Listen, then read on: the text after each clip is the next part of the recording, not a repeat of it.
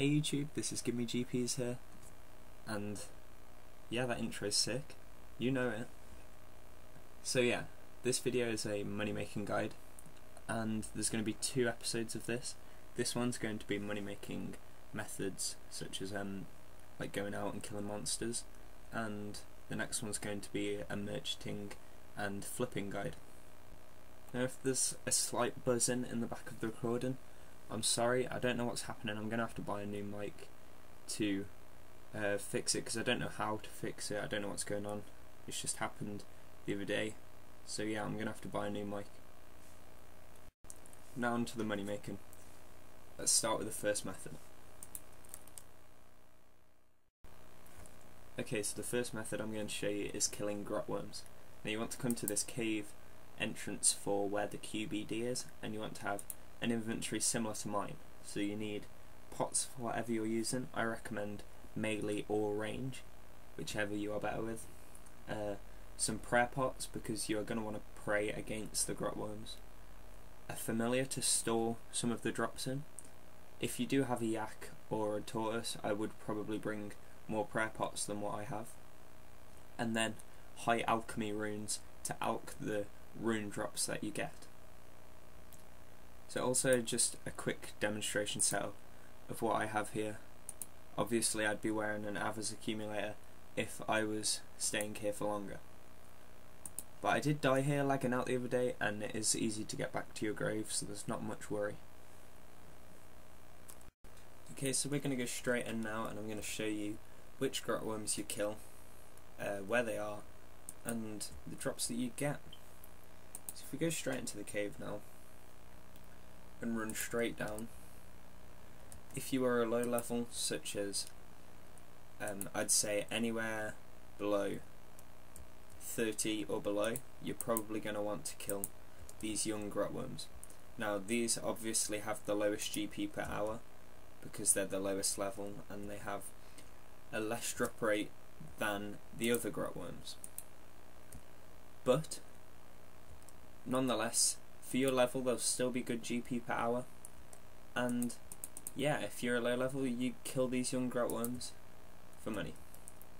Now if you come around here, if you're a high level, you want to investigate this shortcut and slide down the worm burrow. So once you're down here, you'll see these massive mature grot worms, which are, sorry about the lag there, which are level 167. Now this place can be crowded. I am on a high populated world, which is why it's pretty crowded. But if we follow down, these mature grot worms do stay down here consistently for quite a while. Now there's one free here, so I'm going to kill it to demonstrate to you guys what I do. So I pray magic because I'm standing at a distance from the grot worm. Now I don't want to stand too close to the grot worm because I want to get their mage attacks just on me. Because I'm ranging, this is good because I don't take any hits at all, because I'm praying from the mage hits and they are not meleeing me. Now I'm going to skip until I kill the grot worm and show you the drop that I get. Okay, so the grot worm has just died, and what drop am I going to get? I got adamant ore. So if we pick it up, now this isn't one of the drops that you'd alch, so you'd put it into your beast of burden and keep it and then carry on. So if we progress down the tunnels now, the mature grot worms are consistent for quite a lot of the tunnels, so I mean, if you're on a low populated world, you should get you should easily find a spot that's free. Now what we want to do, if we are a medium level, is go through this cave opening. Now once we get through the cave opening, we can see that there are standard grot worms here. These are what you're going to want to kill if you are, I'd say, level 50 or above. Now I'm going to use the same tactic for killing these that I use on the mature grot worms, which is stand at a distance, pray mage, and range them. I don't know why I was lagging there, sorry about that guys. So these obviously have a lower drop rate of the rune armour that you are going to want to alch for your main chunk of money than what the mature grotworms do. But nonetheless, these are still good GP per hour. As you can see, I got 15 flax there. That is another drop you're going to want to pick up and store in your Beast of Burden. So now I'm going to just kill a few mature grotworms and show you guys the sort of alkaballs that you can get. So as you can see in my inventory now, I got a royal dragonhide piece. On the drop I got a rune longsword. If you look at my money pouch, I'm going to alk the rune longsword, and I get 19k for that. Now these rune drops are very common, you get them all the time. You can get like rune chain bodies which alk for 30k each. Now using this method you can maximise 1 million, I think the max I had was 1 million GP per hour. So that is an extraordinary amount of GP per hour to get while training your combat as well, and it's not even that hard to do. So yeah guys, that's it for this method, and we'll move on to the next one. Okay, so the next method I'm going to show you guys is charging air orbs.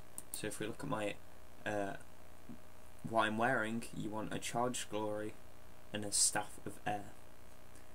Now just to show you guys how much profit you're going to be making from charging these orbs, what you want is 3 cosmic runes and 1 unpowered orb to cast the spell. Now the price of these together costs 1073 GP, and then the price of the charged air orb costs 1618 GP. So you're making just under 600 GP per orb you charge. Now using this method you can make about 600k per hour, and you get magic experience from this method too. Okay, so you want your inventory set up exactly the same as mine, only 81 cosmics, as this method is in the wilderness, so if you get killed you won't actually lose much money at all. So you need level 66 magic for this method to charge the air orbs, but this is easily achieved by doing simple spells up until 43 magic, and then you can do superheat to high alchemy and then high alchemy to charge air orb. This will not take long at all. So the price of the items in my inventory comes to 28, well let's say 29k. And now we're going to go charge these orbs and see how much money we make on this inventory. So if you run down this way, you have to go into the Edgeville dungeon. So you climb down this trapdoor.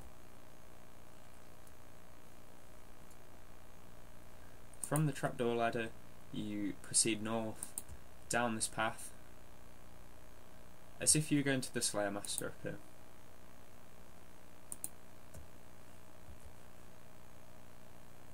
So turn and go through this gate here, straight up until you get to this gate here. Now what you do at this metal door is you open it, and this is now the wilderness. So once you open it, hopefully you won't lag like I did, you just go this way past the chaos druids that are here, and then you just proceed forward. So you open this metal door. If it's gonna do it, if it's just gonna lag me, and then you want to pray melee as you go past these black demons. So you go past these black demons to this ladder here, and then you are at the obelisk. For some reason there's some monkfish on the floor. So what we're going to do is stand around this side, so if someone comes up the ladder you have time to see who it is and tele away with your Amulet of Glory. But if not, if they're not PKing or they're not your level, you can just carry on charging the air orbs. So as you can see, I get 76 experience for magic per air orb, and this is fairly AFK, so I mean, you could watch a YouTube video while doing this method. So yeah, I'm going to skip until I've done my whole inventory, and yeah, I'll see you guys then. Okay, so I'm on the last 2 orbs to charge now, and no one's even been here, so not many people do come here at all. So what we're going to do is now use the Edgefill Lodestone teleport. The Amulet of Glory that you have is used for an emergency teleport only, so only use that if you are being attacked by another player. So once we lodestone out and get over here, we obviously run down, oh there's my friend, we run down to the Edgefill bank and we're going to bank in there. But we're going to see how much money I just made. So it was 29k made to 43k in 2 minutes. So yeah, that's a very good money making method, guys. Charging air orbs, it's very low level to do it as well, so yeah, I'll move on to my next money making method, guys, now. Okay guys, so the last method for making money that I'm going to show you is collecting white berries. Now once again, you want to have exactly the same setup as me: anti-dragon shield, black d'hide, body, you know, just the full set, just to protect you a bit more from dragons in the wilderness. I've also brought Spirit Terror Bird pouch. You can bring any beast of burden familiar to help you with this method. They do increase the GP per hour, so I do recommend them. Okay, so I've summoned my Terror Bird and we're going to go do this method now. So from Edgefill you want to run to the canoe spawn by this river over here. Alternatively, you can use the games necklace to teleport to the corporeal beast. This brings you to the same sort of level wilderness, but I just prefer to use the canoe because, you know, you get XP from it. Don't know why I whispered that, but yeah, we're going to shape the canoe now into a whacker, because whackers are the coolest canoes.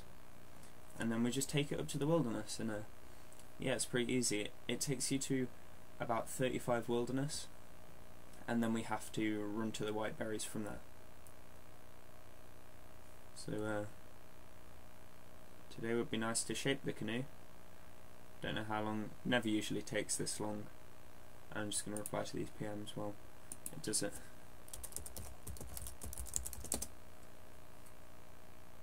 Okay, so we're going to want to float the canoe now, and then paddle with the canoe up to the wilderness.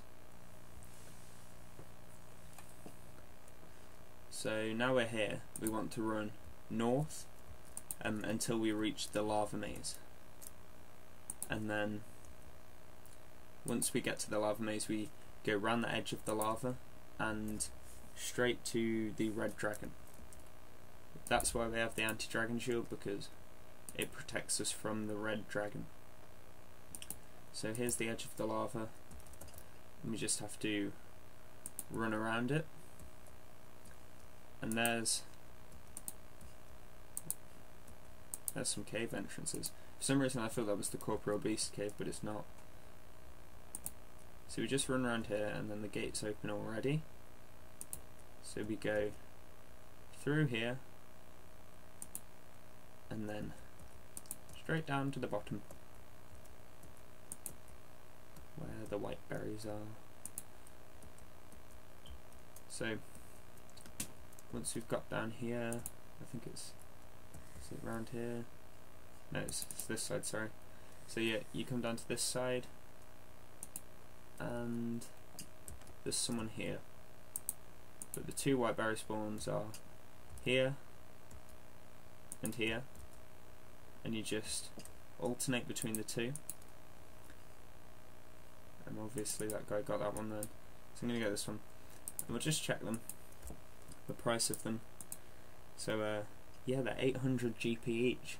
So with the Terror Bird as well, you're getting like way over, you're getting about 32k about 35k per inventory, so that's per trip, and you can make up to about 800k per hour using this method, just collecting white berries and then going back and forth. So that's also a really easy money making method, guys. So that's it for this video, guys. If you enjoyed it, please leave a like, because that really does help. And yeah, if you really enjoyed it, subscribe, because I will be making more videos like this, and part 2 of which is a merchanting and flipping guide is yet to come. Peace.